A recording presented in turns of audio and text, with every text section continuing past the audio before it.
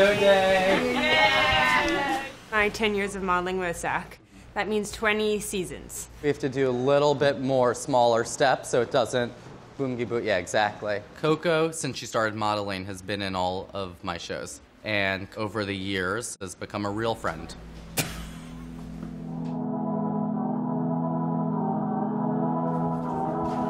Years ago, I was so nervous before Fashion Week because you always had to look at your best, you always have to be camera ready, so it's just like you feel a lot of pressure. I'm doing 8 shows this season for Fashion Week. Basically, I'm working all month. Fashion Week is like a lot of energy, stress. You just have to be awake all day, like you need beauty sleep. Did you guys get any sleep last night? 4 hours. Not much. You're always stressed and you're always a bit tired, but at least we have like makeup to cover that, I guess. At least we don't have to be on the runway. 9, because we're going to be late if we leave at 9 o'clock. We used to be sort of infamous in New York for, you know, staying up all hours and having enormous production behind the scenes. The whole process of putting a collection together is really like a birthing. But at the end of the day, the most important thing is the collection. Should we add some looks? 5 more looks, we can do it. There's some alterations, but it's totally, they know what to do. Then I think we were gonna come stop by the space. I'm married to my manager, and he drives me to the shows too sometimes, because I bring a lot of stuff. He calls it traffic week. We might not make it. James might make it before us. Just like maybe stop just like right before. I need to be shot by the photographer and stuff, so stop. Not just right in front, just like half a block. Thank you. Always have to be polite. I'm really excited to see what we going on later today. Hello. Backstage? Thanks. Hi. Welcome. Zac, like I met him the first time, I think at his show. It was like last season or the season before. The day of the show, it's really about the energy that I put out there in the world. I'm in touch with my models.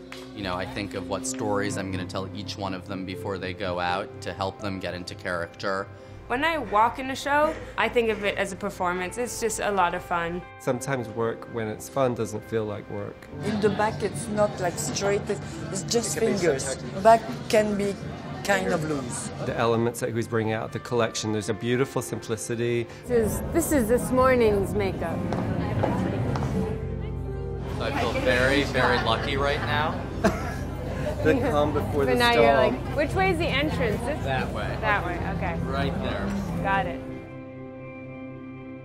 Once you get into the show, you have about 3-4 hours, so you better know what you're doing. Which way do we go? Come around here. Stay off the paper. I need to get some. They took her away. Now? This is a disaster, so give groups of people, say, check all the bodies, you know, and check all the lips and make sure that nobody's smudged a lipstick or what, you know. Anything that can go wrong, you think about it. If I can pass this test, I have made it as a model, I guess. I mean, the funny thing with doing a show is, you know, you're backstage, and really in the blink of an eye, the show is over. The context of a show and the hair and makeup and the look of the girls is absolutely essential. It's all about the perfection, the visual, sensory. It's about making the model look incredible.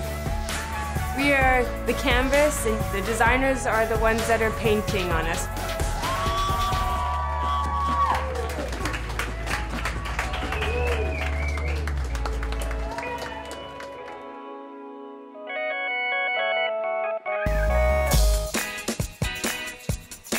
Welcome to the scene. It's kind of sweet and kind of frightening. This makes a statement.